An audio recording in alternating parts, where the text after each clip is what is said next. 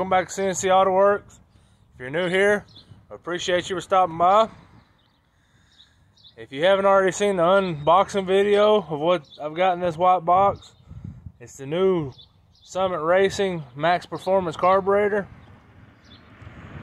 I actually ordered that carburetor to go on a 351 Windsor build that I was doing, but as soon as I unboxed it, I knew I couldn't wait. I'm worse than a kid, so I got to get it on something, and I said that I was going to put it on my old Sonic Special OBS, and that's exactly what I'm going to do.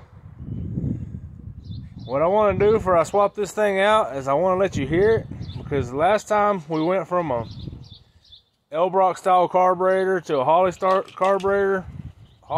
carburetor, it changed the way it sounded. Not only did it perform better, it changed the overall way it sounded.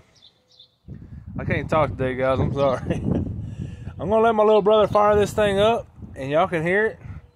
I apologize, this thing is dirty. I live beside a highway and the tractor trailers are constantly blowing dirt on this thing.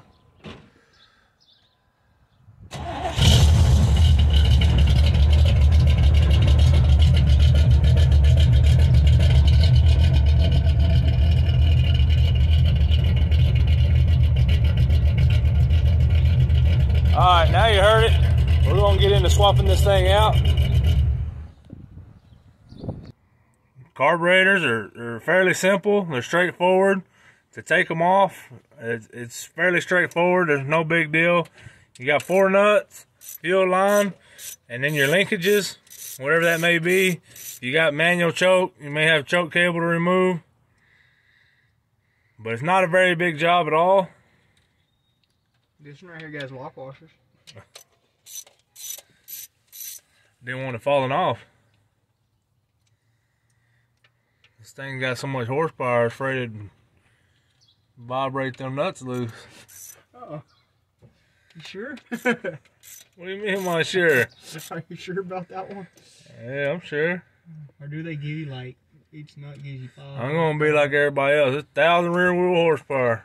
It would sound better on a video label it like that. Oh, I'm going to label it like that, man.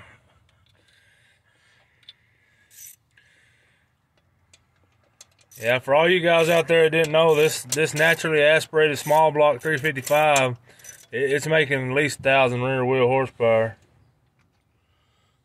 Maybe like in... Give or take 800 horsepower.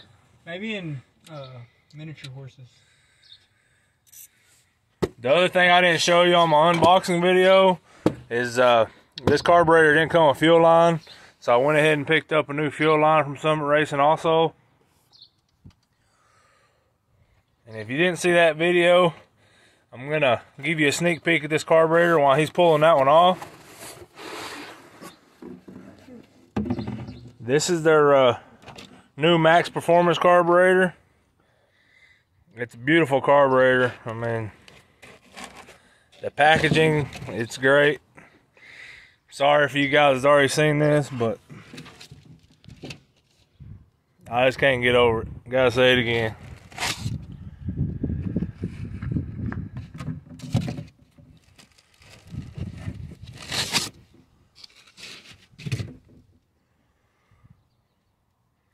You got your Summitracing logos on there. It's got a spec card. It's just a really nice deal. Some of its other carburetors came with a DVD of how to tune them, how to set them up. This one, on the other hand, did not. And that's fine. Like I say, it's carburetor's fairly easy to tune with just a vacuum gauge.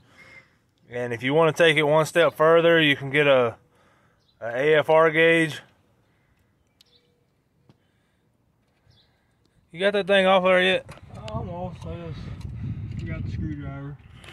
Oh. I forgot to take this line off here. Oh man. This is already starting to be a train wreck. I told these guys this was easy. Oh, you gotta remember to take your screwdriver. And yeah, and then you gotta happen to have 2 different screwdrivers just in case you got this idea right here happening. Well, that's one of them overseas hose clamps there. Yeah. Alright guys, I jumped ahead a little bit. Went ahead and unboxed the fuel line. On these fuel lines, I always put a little Teflon, because every one I've ever had leaks. But we got everything bolted down, got our linkage hooked back up. And we're about to hit the key, see if we got any leaks.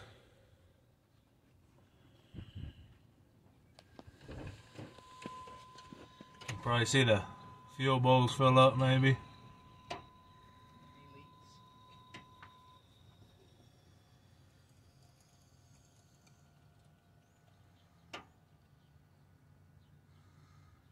Well, it looks like the floats are set perfect. Oh yeah? Right in the middle, but I already see a fuel leak. Oh yeah? Yep, 2 or 3 of them, actually. Oh yeah. That's nice. Well guys, we'll get back with you. That fuel line had a little set screw in it where you're supposed to put a fuel pressure gauge. I guess we're gonna have to pull it out and Teflon it too. It's leaking on that set screw. Right Yeah. there. Alright boys, and we're back. Got the leaks fixed. As you seen before, the fuel bowls look like they were set about right. The floats were set about right. And we haven't tried to test fire it yet, but that's what we're about to get into and see how this thing runs. Right out of the box. Right out of the box. Just to let you know, the fuel leaks that we did have wasn't the carburetor's issue. It was just the fuel line. Had nothing to do with the carb. Carb sealed, didn't leak any. Go ahead and see if she'll fire up. So like catch on fire or fire up? No, I don't want to catch it on fire, but it's probably a good possibility.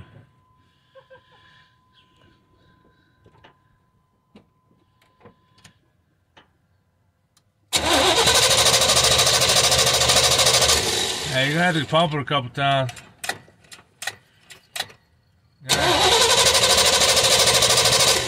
Hey, it's new. You're gonna have to pump it a little more than that. Alright, it's squirting.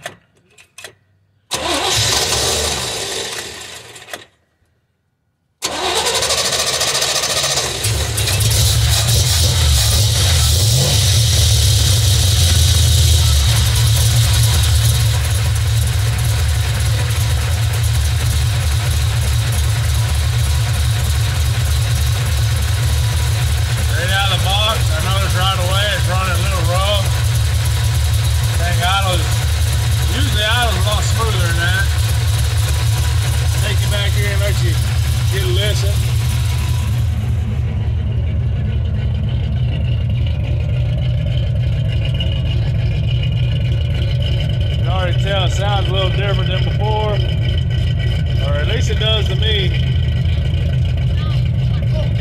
Yeah, he's saying it sounds way different too. We're gonna pull out a vacuum gauge and tune this thing, and then once we got it tuned, we're gonna take this thing out and see what it's got. I haven't even put a vacuum gauge on it yet to try to tune this thing. Right after I cut the video off, I came up here and bumped the throttle. You can already tell the throttle percent, or the throttle response is good 80% better than what it was.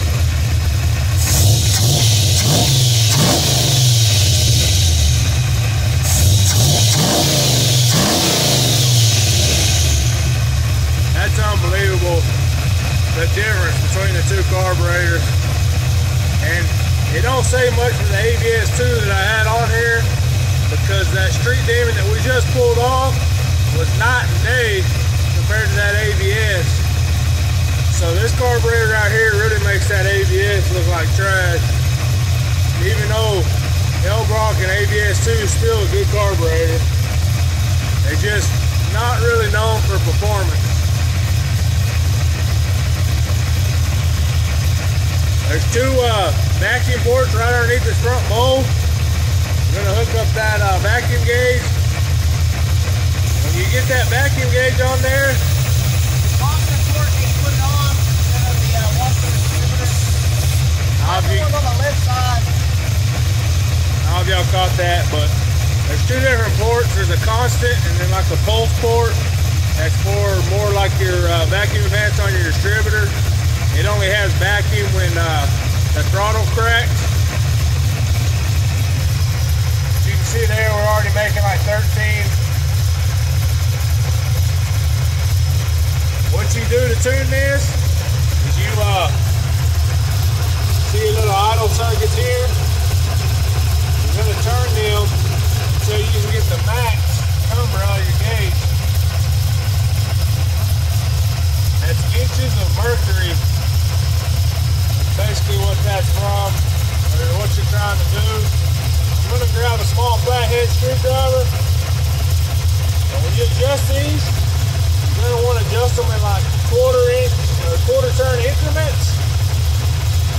And you're going to want all of them exactly the same when you're done. You don't want this one out 3 turns and your back one out half a turn. You're going to want to do this to where all of them are exactly the same.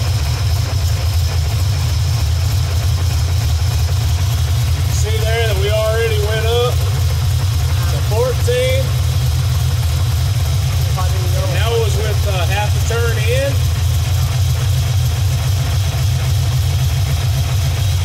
You see there it's going up a little more with half a turn on the back. We're going to come over here. We're going to run these in. The idle's already smoothed out quite a bit. Oh, our vacuum's starting to drop.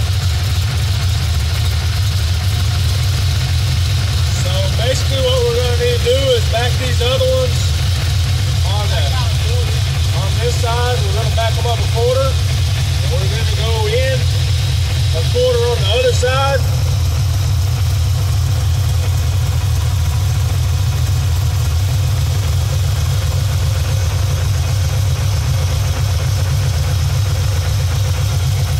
We're almost at 15.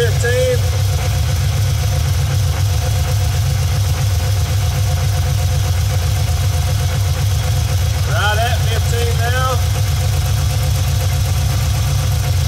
Just right at 15, maybe a hair over. And that's basically how you tune a carburetor. And we're gonna look at the tach, idle this thing down to where it should be.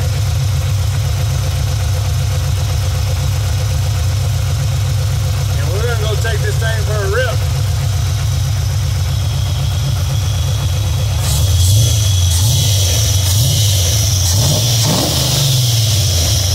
Man, that throttle response is unbelievable.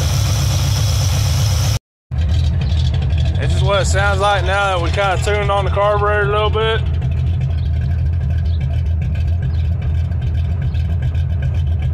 Definitely sounds like it has a bit of a more wilder cam.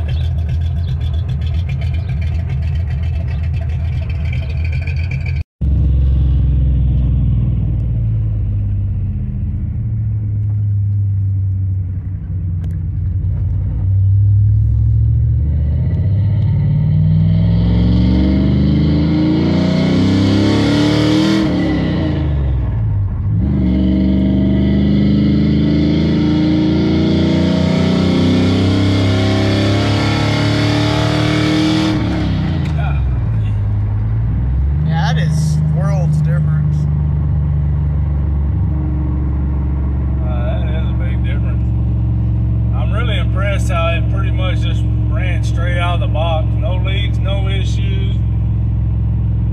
Once fuel got in all the circuits, fired right up.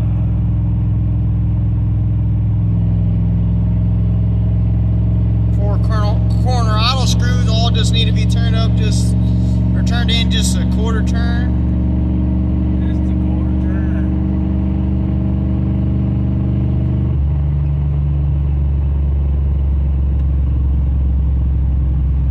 Through the gears, wide open throttle. I'm going to kind of granny shift.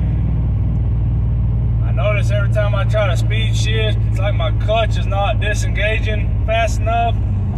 I got a hydraulic clutch in this thing. it just don't like disengaging fast enough to speed shift. So don't hate on my granny shifting here.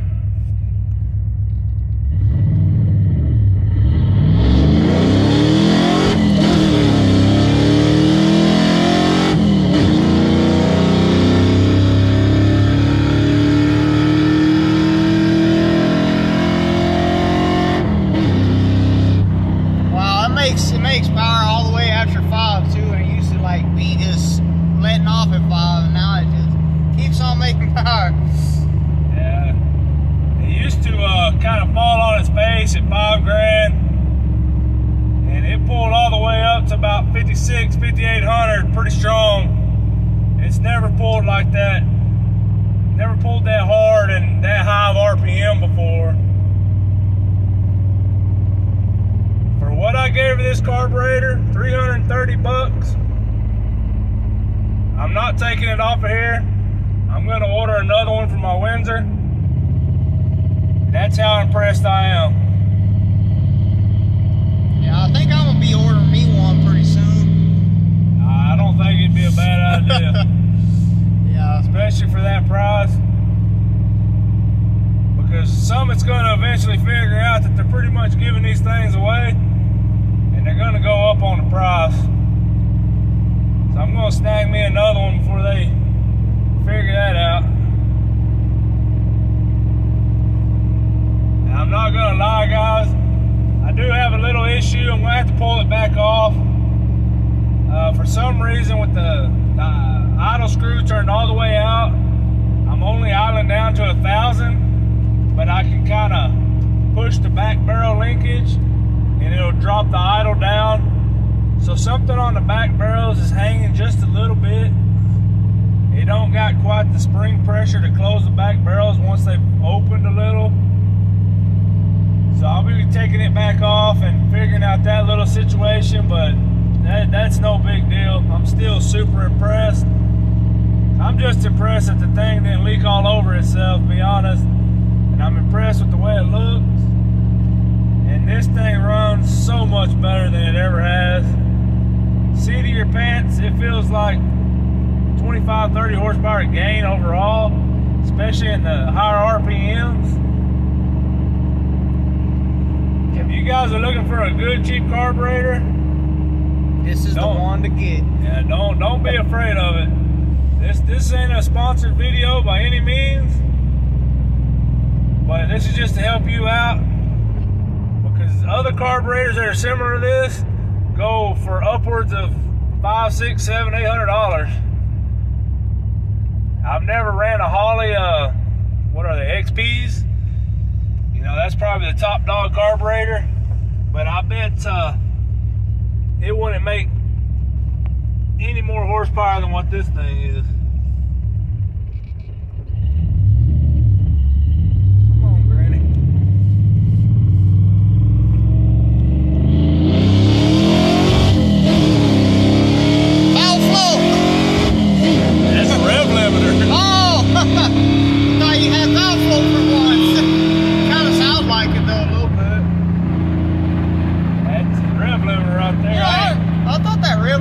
Set at 5 anyways. Oh, we set it at like 58.